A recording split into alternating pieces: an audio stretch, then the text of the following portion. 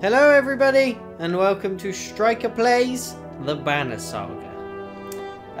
Basically, I'm going to do a playthrough of the Banner Saga with you guys. I have done a first impressions / first strike video on it, which you can check out on my channel if you're interested in finding out more about the actual mechanics and details about the game. This is purely going to be a playthrough, and I hope you enjoy. There will be some dodgy voice acting by me.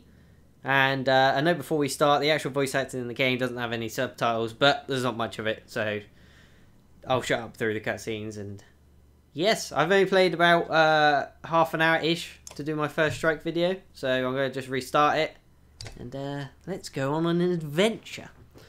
The story in the Banner Saga changes based on the choices you make. You will occasionally switch between lead characters, witnessing the story unfold from different perspectives.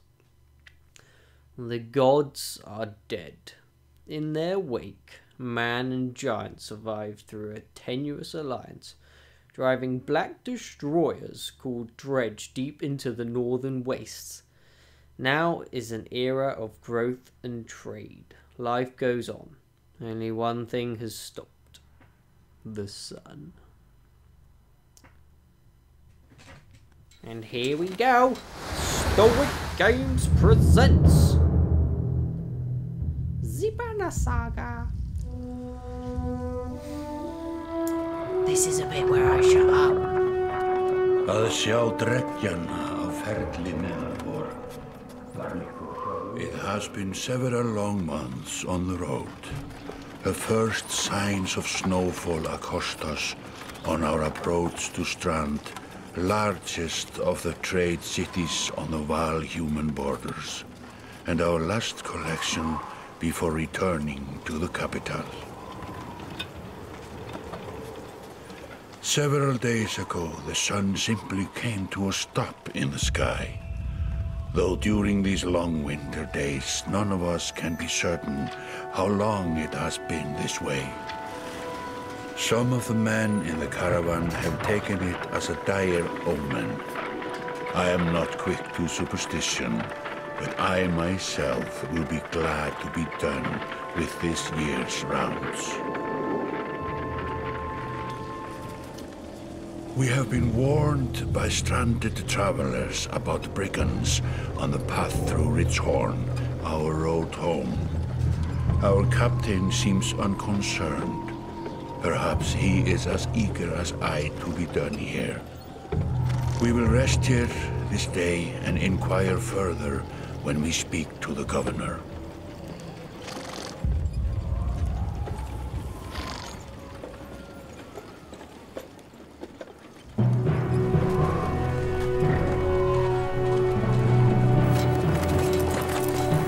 Komið skjótt! Komið í höllina miklu!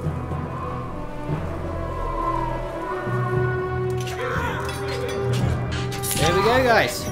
The first fight.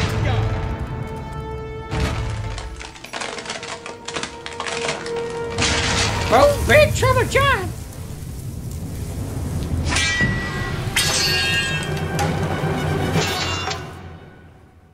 I'm going to skip through all the tutorial bits because I know what I'm doing, basically, sort of, not really, as you'll see.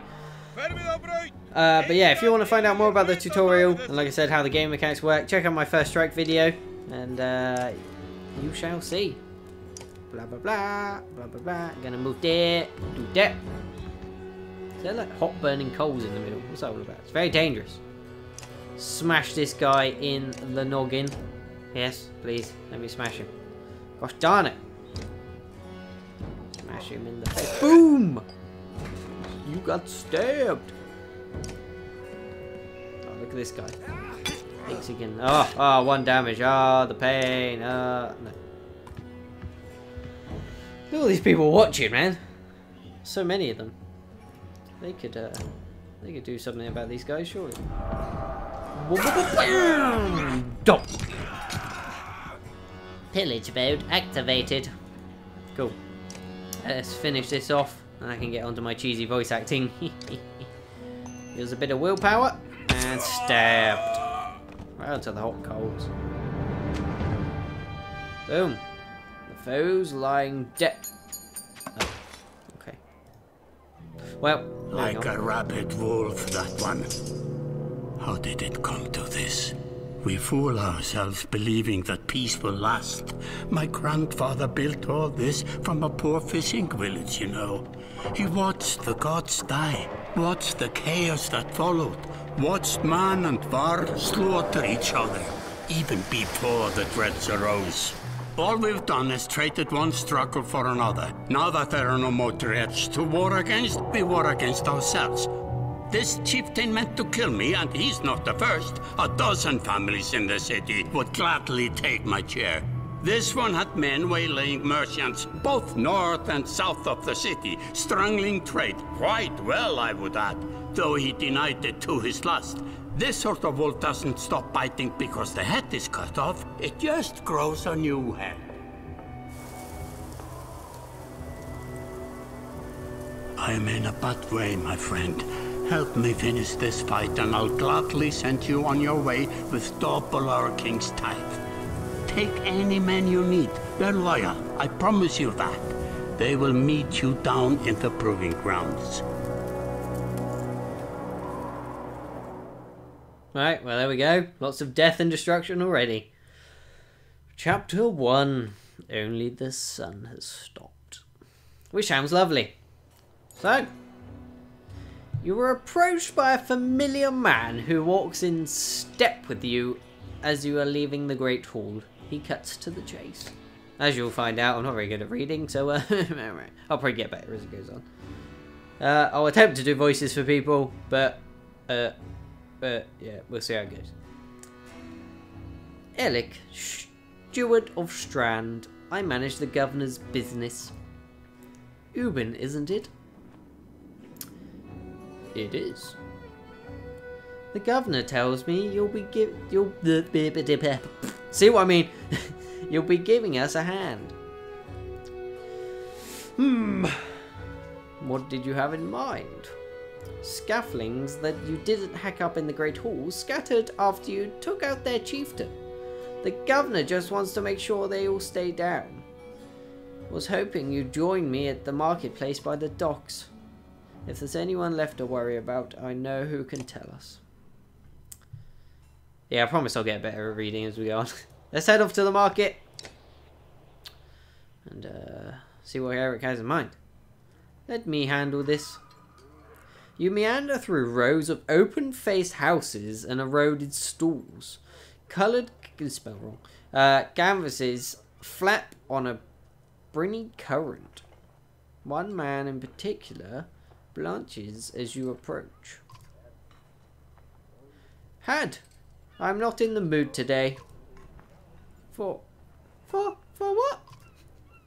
Talking to an idiot. The Scaffolding's chieftain bled out about an hour ago, Had. So when you tell me what the damn it. So when you tell me what rat anus the rest of them crawled back into, nobody's going to try and kill you this time. I don't talk to. They don't talk to me.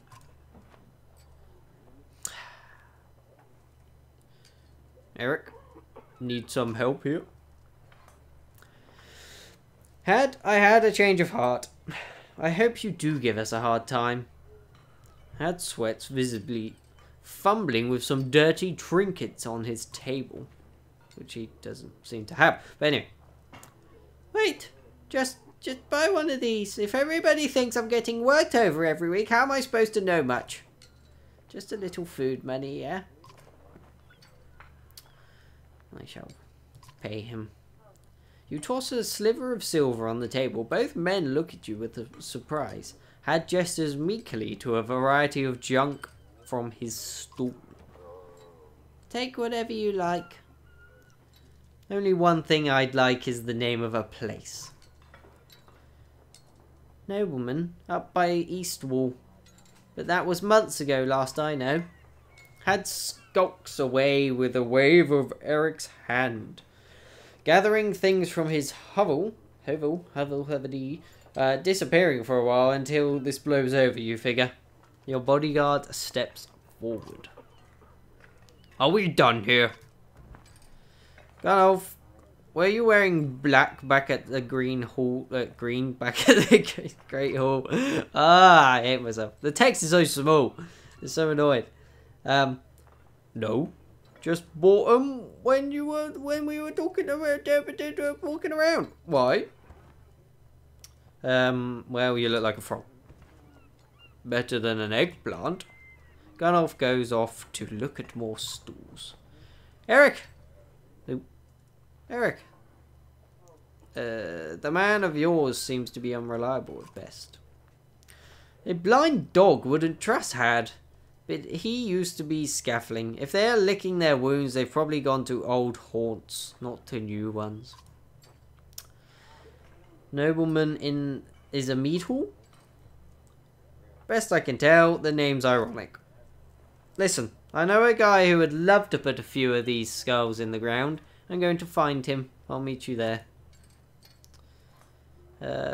Shouldn't we have an approach of some sort? What a luxury. Come on, you've already mopped up worse today. Just make sure the governor remembers his promise. Double the usual tithe. Tithy tithe. I'll remind him. Right, the adventure continues to the meat house. You arrive in front of what must be a nobleman.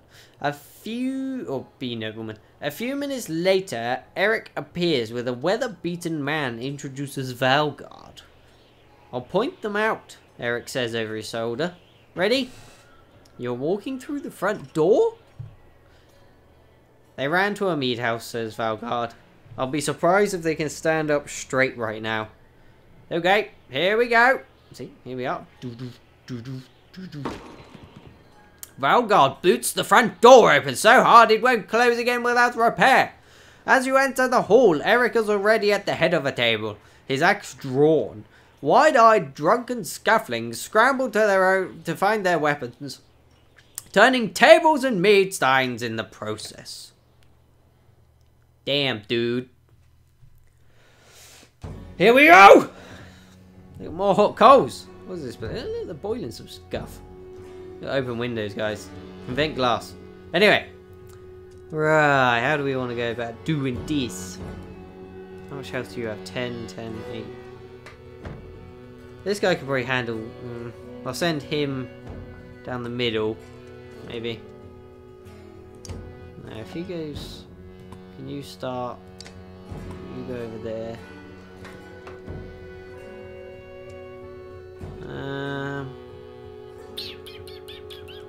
It probably makes sense to have a mix actually. So I have a strong one and a weaker one here. And then vice versa on the other side. So, let's go. Boom! Battle commence! Hut. Stone wall.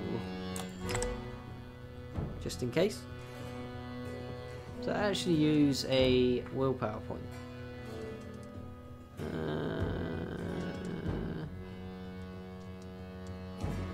7 out of 6. What? I don't think it did. Who am I? I am you. Move. Let's go try and intercept this blokey. Can't actually attack him, can I? No. Oh, in turn.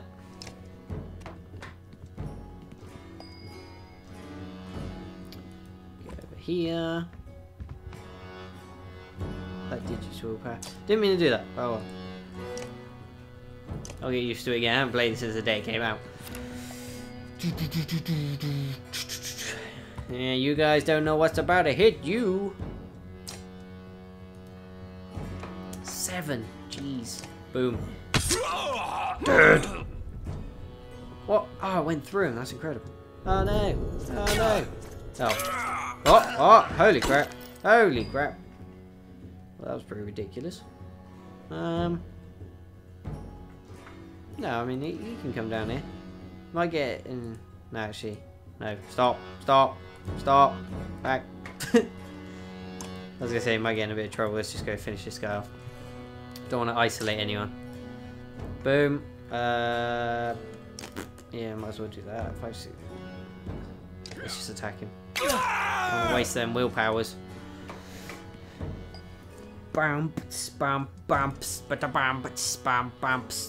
Damn, dude, your attack is terrible, Eric.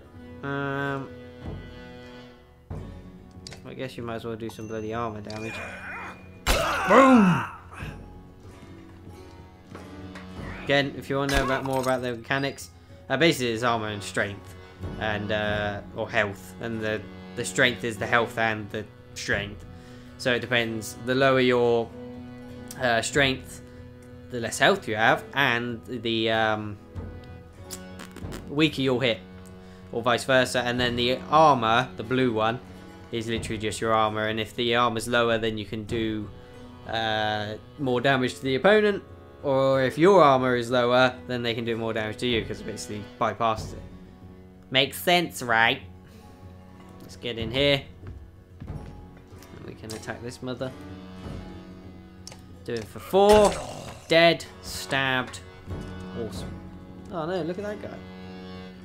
Oh no, what happened to him? Did I kill him? I don't think I killed him. Not him. What about Mr. Piggy? That's one fat pig. Anyway. I would like to attack you, sir. I don't know how much. Tempest isn't going to hit. Huh. Let's just try this quick. Ha! Incredible! That was incredible. I love that. You're going to attack this guy. I'm sure I attacked you last time. We're just attacking 5. Use those willpowers in a minute. Oh, look at that Joker. You can go. Probably, no, you're probably best off coming down here actually. Doodaloo! What does Rally do? Give 2 willpower points to an enemy. He's got 6, he's got 7. Nah, we won't bother. Just attack this guy. Get his armor down. Pow!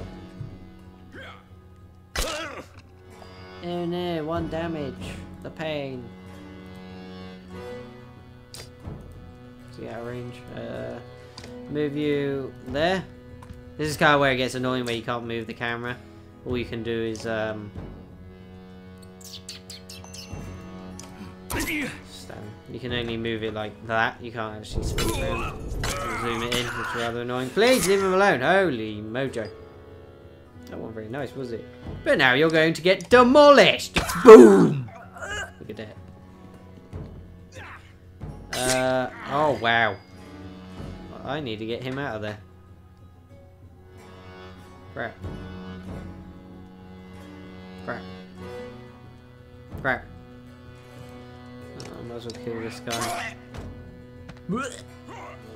No! No, don't do that! Oh! Oh, bad things have happened. I should have gone and saved him. I didn't think that was going to happen. Well, yeah, that was pretty pathetic, really, wasn't it? Ah, crap. Eric's dead. But he's not really. They basically need time to heal. Your renown grows. Promotion for Gun-Off! Yay! Damn, 10 renown. Look at that.